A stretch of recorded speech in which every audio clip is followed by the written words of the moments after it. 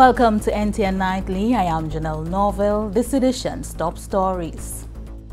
Prime Minister the Honorable Philip J. Pierre to appoint his cabinet of ministers. Educators from 45 schools receive training in digital education leadership and incorporating local culture and heritage in national development.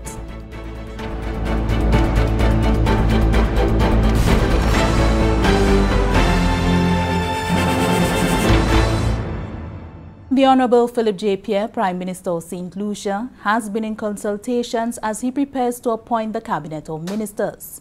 The announcement of the Cabinet of Ministers will take place at a swearing-in ceremony on Thursday, 5th August 2021 at 4 p.m. The ceremony will be hosted at the House of Parliament on Library Street, a departure from the announcement of Mindo Phillip Park. This was necessary to mitigate any spike in COVID-19 cases and to redirect finances to assist parents with back-to-school expenses. LED screens will be placed in strategic positions to allow for participation of the public. To date, the Prime Minister has assumed the responsibility for the ministerial portfolios of finance, economic development, and the youth economy. Principals, school administrators and senior teachers from schools across the island have completed a digital education leadership training workshop. The week-long program was a collaboration between the Sir Arthur Lewis Community College's e-learning academy and the Taiwan International Cooperation and Development Fund ICDF. The workshop is a response to the growing need to develop capacity in technology-enabled instruction among practitioners in St. Lucia's education system. E-learning specialist Royston Emmanuel highlighted the importance of enhancing the skills and abilities of one's most valuable resource, the people. We, uniquely positioned as a small country, with not many resources, our key resource is, of course, our human resource. And this is why I'm so happy that we had such a turnout for those sessions, because it showed that our principals are very interested in developing our human capacity, in encouraging, in ensuring that there is continuity in education. Digital literacy refers to an individual's ability to find, evaluate, and clearly communicate information through typing and other media on various digital platforms.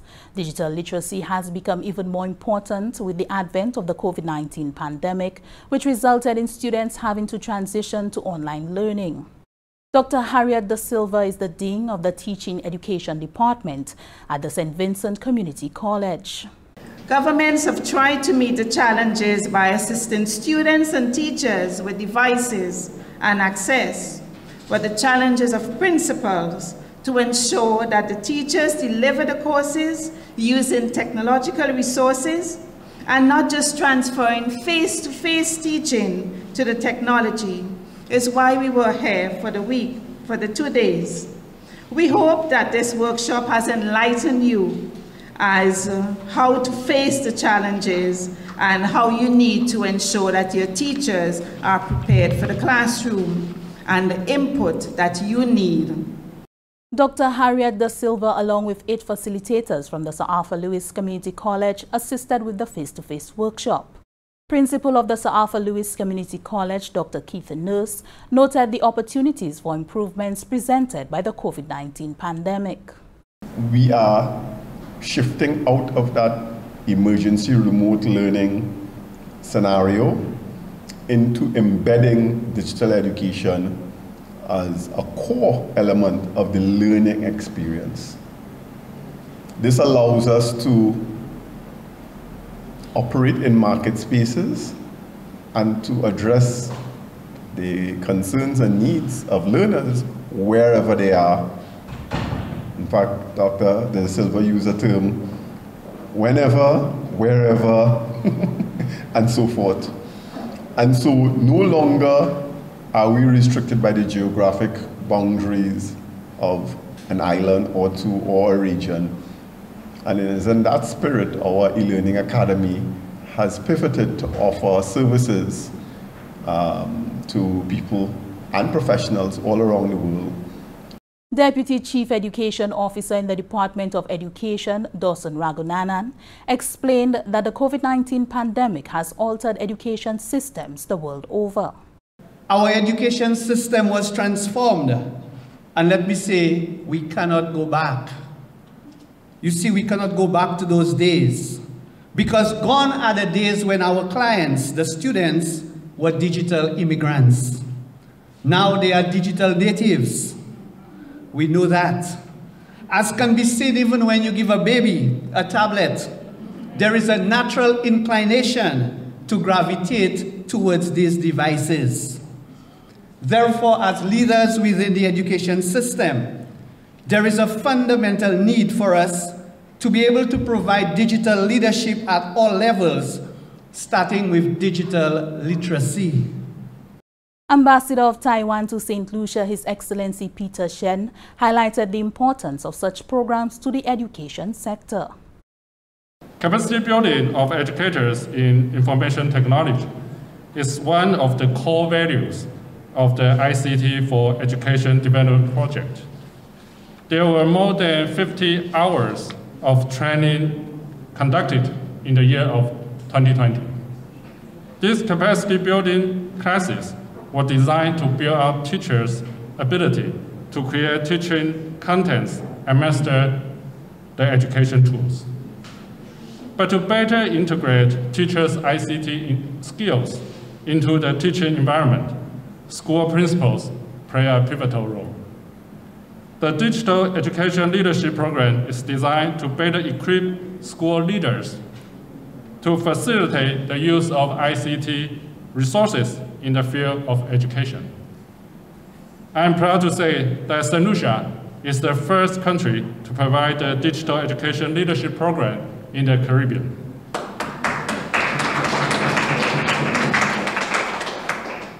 Ambassador of Taiwan to St. Lucia, His Excellency Peter Shen.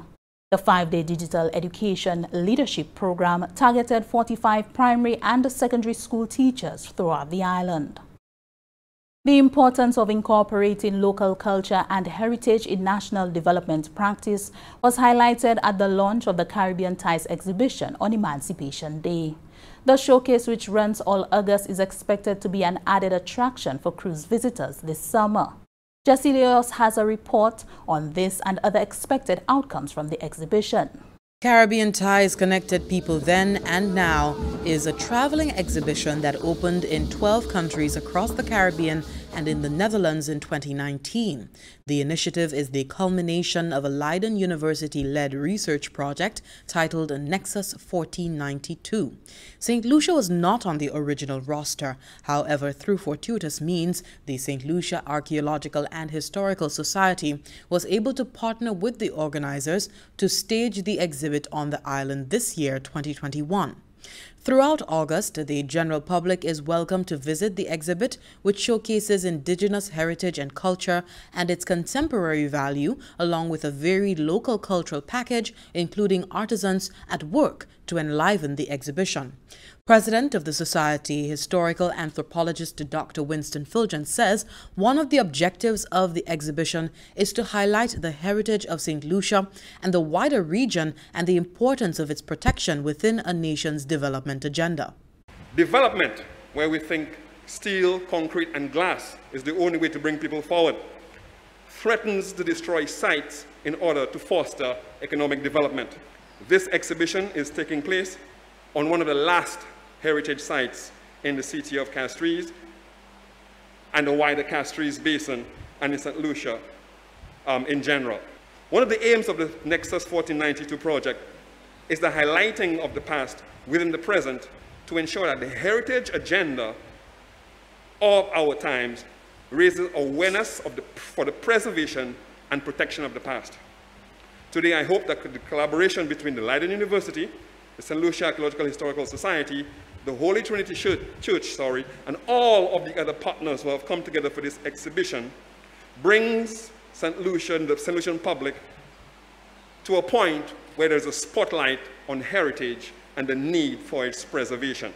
Donalyn Vitte, Permanent Secretary in the Ministry of Tourism, Information and Broadcasting, Culture and the Creative Industries, expanded the perspective of heritage and sustainable development by emphasizing the importance of mainstreaming local culture and heritage in the national development practice, specifically with tourism. the interconnected relationship between tourism and culture, and the shift in visitors' awareness has put to focus tourism concepts such as heritage tourism, cultural tourism, village tourism, community tourism, rural tourism, and many others. In the final analysis, the concepts all recognize the needs and travel motivation of the visitor today have gone far beyond sun, sea, and sand. Some of the factors that strongly influence the visitor's decision and travel patterns are the visitor's essential motivation to learn, to discover, and experience, to really look into the intangible and tangible cultural heritage of our people, its attractions and products that make the destination. The ministry and the organizers have hope that the exhibit can be sustained beyond August. Vitae pledges continued support of the initiative, including the development of a tour package of the exhibit to present to cruise agents. Dr. Filgens and Vitae were speaking during an Emancipation Day church service to launch the Caribbean Ties exhibition in St. Lucia. For the Government Information Service, I am Jessie Leonce reporting. The Ministry of Health and Wellness is spearheading the commemoration of World Breastfeeding Week. The observance is a global campaign aimed at raising awareness and promoting the benefits of breastfeeding. It is observed annually during the first week of August. This year it is being held under the theme Protect Breastfeeding, a Shared Responsibility. Lisa Hunt is the Chief Nutritionist in the Ministry of Health and Wellness. The theme is aligned with Sustainable Development Goal 2030 campaign, which highlights the associations between breastfeeding and survival, health and well-being of women, children and nations. This year's objectives are to inform people about the importance of protecting breastfeeding, anchor breastfeeding support as a vital public health responsibility, engage with individuals and organizations for greater impact, and galvanize action on protecting breastfeeding to improve public health. A primary focus of this year's observance is the International Code of Marketing of Breast Milk Substitutes. This code was adopted by the World Health Assembly in 1981 to protect families from the infant formula industry's aggressive marketing tactics aimed at promoting breast milk substitutes, which was contributing to declining breastfeeding rates and increasing child morbidity and mortality. The aim of the code is to contribute to the provision of safe and adequate nutrition for infants by the protection and promotion of breastfeeding and by ensuring the proper use of breast milk substitutes when these are necessary on the basis of adequate information and through appropriate marketing and distribution. This year, 2021, is the 40th anniversary of the code. UNICEF and WHO have called on governments, health workers, and the baby food industry to fully implement and abide by the code's requirements. The code requires governments to enact and enforce legislation to prevent commercial interests from undermining breastfeeding, the optimal nutrition for infants. In an effort to prevent this undermining, health workers must protect, promote and support breastfeeding and must not accept event sponsorship from companies that market foods for infants and young children. The Department of Justice wishes to inform the following persons that they should present themselves to the Civil Status Registry from Monday, August 9, 2021 to Friday, August 13, 2021 between the hours of 8 a.m. and 1 p.m. Mr. Lawrence Degaza of Monsieur Choiseul, Mr. John Momtut of Mabuya Valley Dennery, and Mr. Francis Chalwy of Grace Vivort. You are asked to work with a valid form of government-issued identification. For additional information, persons can contact the Secretary to the Registrar of Civil Status at 468-7017. This is NTN Nightly. Primus Hutchinson is up next. Stay with us. Caribbean Ties, a connected people then and now. A unique exhibition that presents the diversity and complexity in the Caribbean before the arrival of the Europeans. August 1st to the 31st at the 100-year-old Anglican Annex. Open daily, 8 a.m. to 5 p.m. Be part of the past, still present today, through stunning exhibits accompanied by live cultural street entertainment. Save the dates, August 1st to the 31st.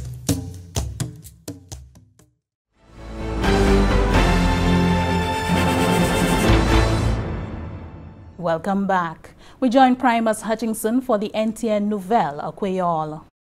Merci autant, Janelle. Monsieur, Madame, département qui est responsabilité pour information en gouvernement cette Lucie. Ça c'est GIS, ça c'est depuis télévision nationale pays à NTN. Qui a présenté une nouvelle en créole, présenté au Primus Hutchinson. Premier ministre cette Lucie, honorable Philippe J. Pierre, j'ai trouvé une invitation pour visiter le pays Taïwan. Invitation ça l'a faite devant une conférence vidéo et puis ministre des Affaires les étrangères Taïwan, Dr. Joseph Wu. Honorable Dr. Ernest Hiller et honorable Alva Baptiste qui aussi assisté à la conférence vidéo ça là.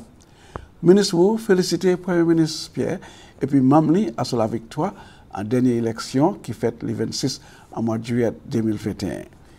Ministre Wu aussi renforcé significance diplomatique cette-ci qu'on y a assez plus bons amis Taïwan en Caraïbes là.